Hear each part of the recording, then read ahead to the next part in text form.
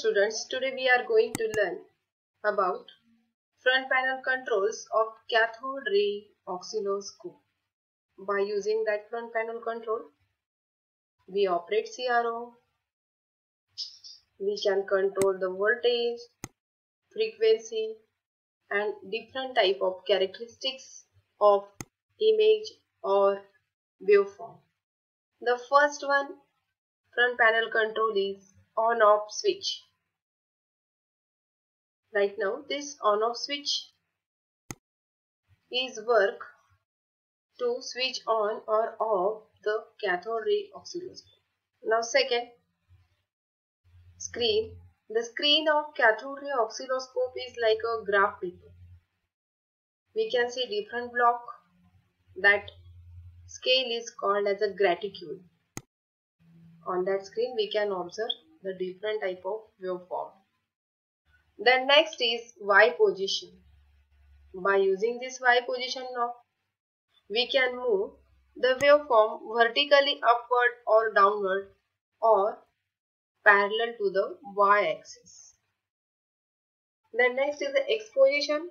By using X position knob, we can move the waveform horizontally left or at the right direction or parallel to the x-axis. Then next is the focus. By using focus knob, we can control the diameter of the waveform or the thickness of the waveform, or we can make the waveform properly visible on the screen of the CRO. Then next is the intensity. By using this intensity front panel control, we can control the sharpness of the waveform. Internally, this intensity control knob controls the flow of electrons. Then next is volt per division knob. Volt per division knob is used to control the amplitude or voltage of the waveform. Next knob is time per division knob. Now by using time per division knob, we can vary the frequency, means we can compress or expand the waveform on the screen of the CR. Then next is the CT. CT means component testing. By using this knob, we can test LED, diode, then transistor, etc. like this component. Then trigger control. Trigger control is used to control the trigger of sweep generator internally. Next is internal. This internal is used to connect the horizontal amplifier internally to the sweep generator. Then next is a AC external. We have to give sometimes some external input. So through this knob we can give the external input. Then next is AC DC ground. For measurement of phase difference, we can use this combination, that is AC DC ground, or sometimes it is used to measure the voltage. Sweep selector. This sweep selector knob is used to operate the control of sweep generator. Next is channel 1, channel 2. When we use only channel 1 knob, then we can see only one type of waveform, either it is input or output. And if we use this both channel 1 and channel 2, we can see input as well as output on the screen of a CR. Means we can see both the waveforms at a time on a screen of a CRO.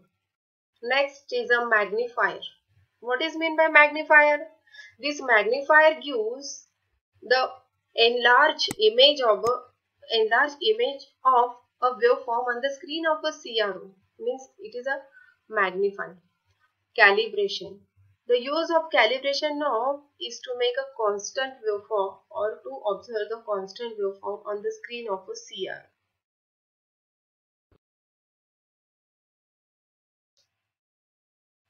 This is a laboratory purpose used cathode ray oscilloscope. This oscilloscope gives different type of waveform, or we can observe the different type of waveform on the screen of oscilloscope. As you can see, there are different type of front panel controls on the front view or in this picture. This front view consists of this blue colored screen, and that blue color screen shows that AC sine wave, that wave is applied through this socket, that is Y input. Now consider from first front panel control. This is power on off. By using power on off switch, we can switch on or off the cathode ray oscilloscope. This is most important switch. Then next to this power on off switch, at the left bottom side, there is a Y input. Through this socket, we can connect the AC sine wave signal to the CRO. Internally, it is connected to the vertical amplifier through vertical attenuator. Next to that Y input, there is a volt per division knob. This volt per division knob is used to vary the voltage or to increase or decrease the voltage, or we can measure the voltage by using this knob. Let us observe the screen. As you can see, each block, this block is near about 1 centimeter, and the scale, this whole scale is called as a graticule. By measuring these vertical divisions and multiplying that vertical divisions to the volt per division knob, we will get a proportional voltage that is applied through the Y input. We can vary the voltage vertically through this screen. Internally, the voltage on the vertical deflection plates can be varied. Both this channel 1 and channel 2 volt per division knob used to observe two waveforms on a screen at a time. What is meant by two waveforms at a time means, suppose if we have to observe input as well as output on the screen, then we can use channel 1 and channel 2. Then next knob is time per division.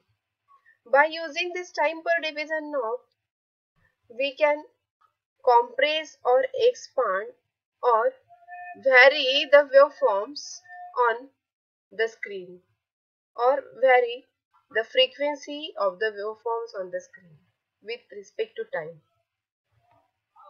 Then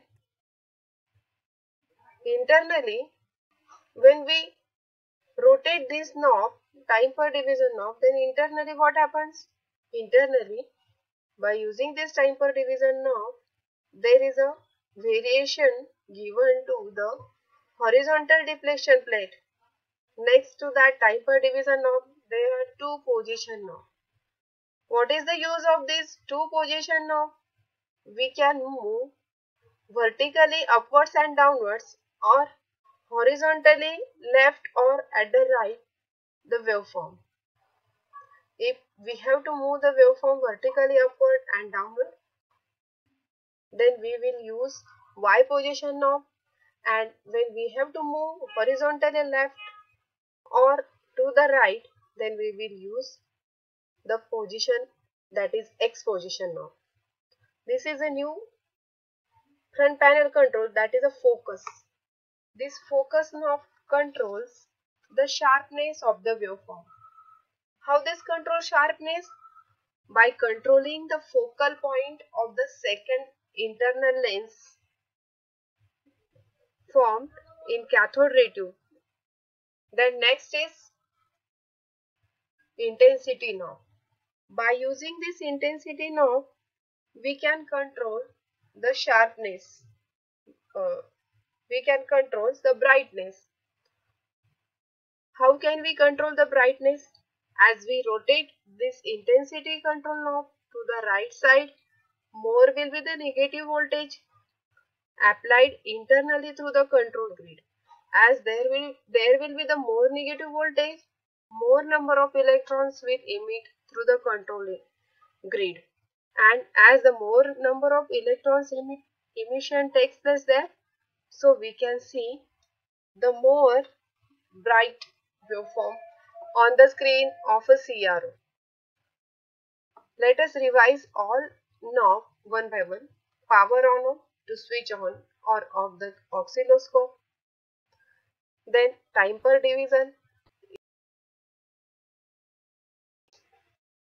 Now let us see this diagram. This diagram shows the control, that is volt per division and time per division knob.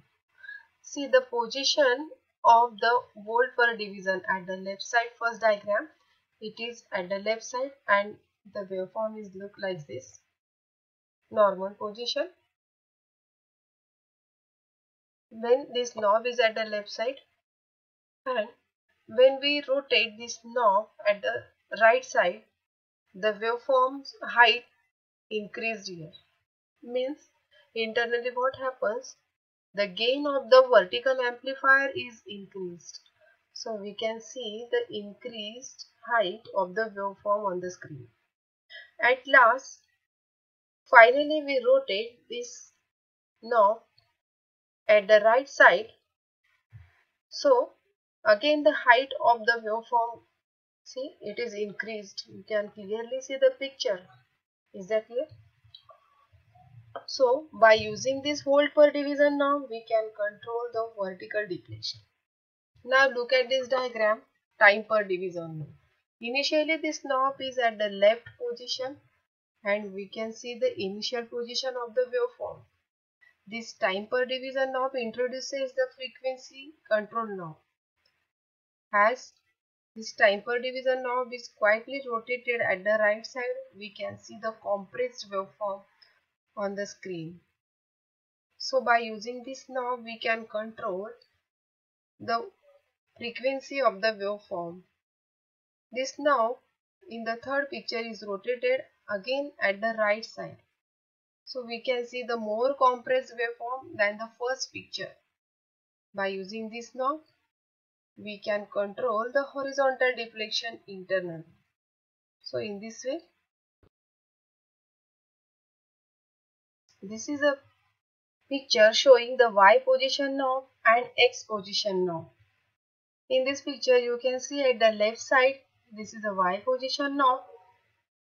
This Y position knob in picture 1 is at the null position. At this situation, you can see the waveform is at the center of the screen. But in picture 2, when we rotate the Y position knob to the left side, then it moves vertically downward direction. In the similar way, picture 3 shows that when we rotate, the Y position knob is at the right side, then the waveform moves vertically upward direction. Now next is the X position knob. When this is at the null position, then you can see the initially waveform is at the center of the screen. Now when we rotate or move, the X position knob is at the left side or anti-clockwise direction, then the waveform moves horizontally at the left side of the screen. This is a third picture showing the movement of the knob is at the right side at that time. Waveform moves horizontally at the right side of the screen. You can see the sine wave on the screen of a cathode ray oscilloscope or CRO. We can adjust different characteristics like phase, frequency, amplitude or voltage of the waveform by using these different front panel given on the front panel of the oscilloscope. This is a Y position knob.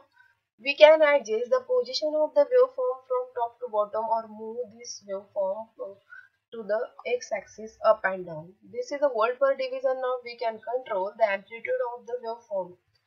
with the help of this knob. Then we can give different colors to the waveform from channel 1, channel 2, or we can see the two waveform at a time. Such different types of oscilloscopes are available in the market.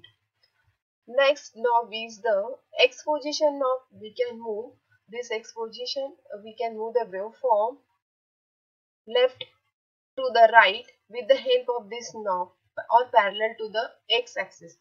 Next knob is a time per division knob. We can adjust the frequency of the waveform, or we can compress or expand the waveform through x-axis.